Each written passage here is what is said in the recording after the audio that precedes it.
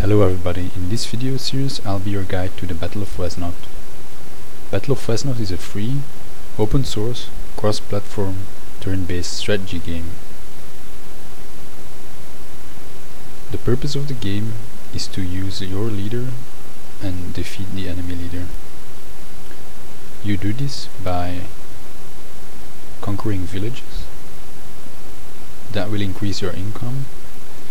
Gold is then used to recruit new units. While your leader is on a keep, you can recruit new units in a castle. During your turn, you can move and attack with all your units. The opponent can also move and attack with all his units during his turn. The game features more than 200 units in 6 default factions, as well as 16 default campaigns.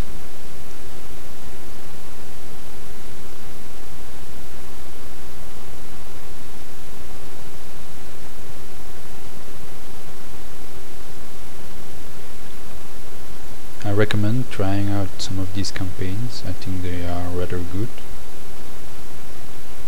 The game also has a multiplayer feature with an official server. You can find the replays of all the games you play on this server on the internet, so that is also a very useful feature. The game also has a map editor. In this map editor you can build your own maps just the way you want them.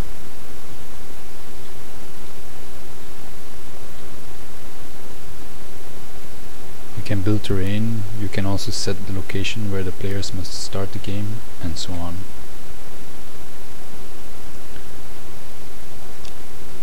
One of the important aspects of the game is the gaming community.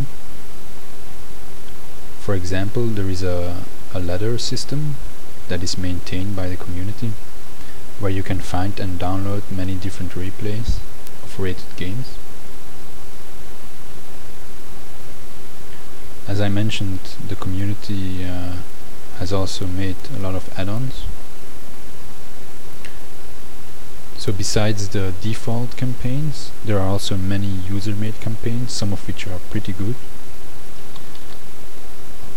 There are also more factions, and Ageless Era is one of the downloadable unit packs that combines many of these different eras, so you can have many more playable factions.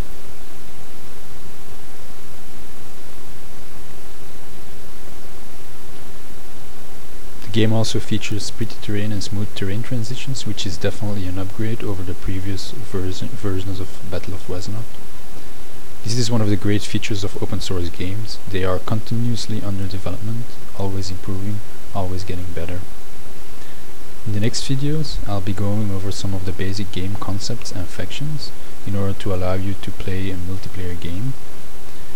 I think it's useful to examine the different units in the different factions, just so you have a basic idea what the strengths and weaknesses are of the different units and which units you should recruit during your turn.